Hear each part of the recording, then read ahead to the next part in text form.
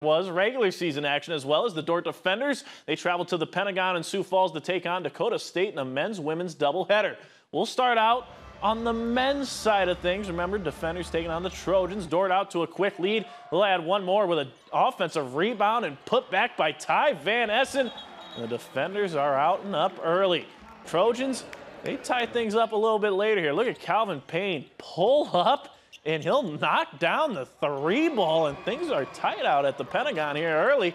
But Dordt would pull away. Ben Fairclough spins his way into the lane, floats in a shot. Dordt goes on to win this one 88-57. Now on the women's side of things, a great women's basketball matchup. Number 3 defenders against number 8 Dakota State. They combined for 59 wins last year. Dordt with a hot hand early. Carly Gustafson down low.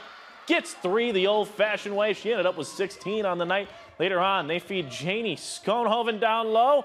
Nice catch and shoot for 2. Schoenhoven ended with 15. Dordt would lead 27-6 after 1, and Dordt would do whatever they could on offense. Schoenhoven gets another pass, another made shot down low, and Dordt shows they'll be tough this year. They blow out Dakota State 90-54.